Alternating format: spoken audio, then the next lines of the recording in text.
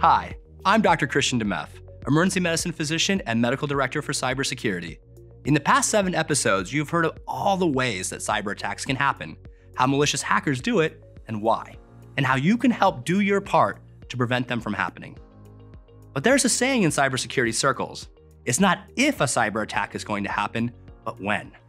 When it comes to cyber attacks, there are many decisions that shouldn't be made in the heat of the moment. That means you need to prepare before the attack comes to your organization. How are you going to continue to care for patients if medical devices don't work? If you can't access the electronic medical record, or scheduling, or lab data?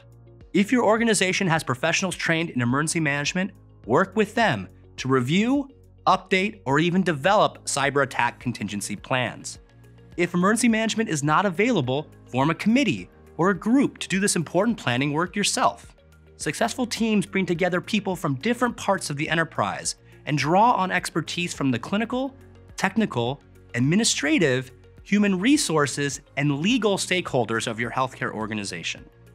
Once plans are developed, it is important to test them. Regular drills across clinical environments and workflows can help you refine your procedures and ultimately reduce the impact cyber attacks will have on the care of your patients. What happens if my healthcare organization is attacked and systems go down? This video is not going to walk you through all the downtime procedures you need to perform, but we will get you to think about fundamental steps and capabilities and know the right questions to ask both before and during downtime.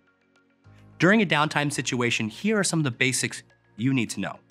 1. How to find all the patients in care areas you're responsible for. 2. How to identify patients at risk for harm from the downtime and increase their monitoring. 3. How to report patient safety concerns or adverse events. 4. How to use downtime documentation. 5. How to manually view diagnostic results and patient documentation. 6. How to safely admit, discharge, and follow up patients. During the attack, your organization is likely to have 2 different teams leading the response. Emergency management, in coordination with senior leadership, should launch a command center and deal with things like communications, human resources, and regional coordination.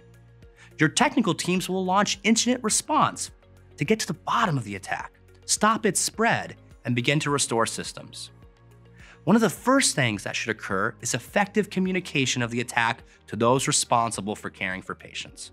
Areas such as the intensive care units, emergency departments, perioperative spaces, and key services such as trauma, stroke, and cardiac care should be prioritized. Simultaneously, each part of the organization should implement its cyber attack plan or standard downtime procedures if no specific plan exists. If the organization is unable to care safely for patients, they should be diverted to other hospitals or clinics until these systems can be restored. You may be part of a larger process, and it's useful to know the many considerations facing your response teams and how that might affect your workflow. For example, a few key management concerns include: who is coordinating between incident response and the command center? What public statements will be made, if any? Who is responsible for making these statements? Will we report this to the government? And if so, when do we report it?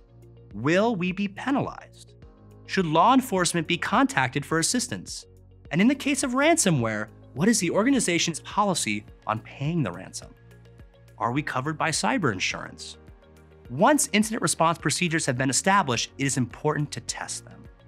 We also have to think about basic documentation during a downtime.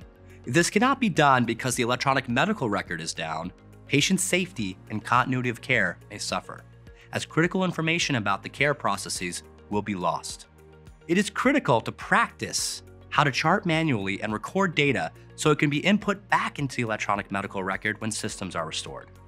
This will also lessen the financial impact of the attack through lost billing revenue after systems are restored. Downtime also includes improvising.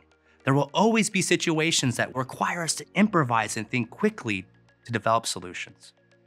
For example, think of dose calculations during a downtime. Knowing what doses to give patients is an incredibly critical function. Preparing ahead of time with offline medical resources can help reduce medical errors. It's human nature not to know everything about what to do during an event. It's also human nature to forget procedures you learned in training. It takes a lot of experience and a lot of practice to build that muscle memory. Stay with us. In our final episode, we'll review the material we've learned thus far.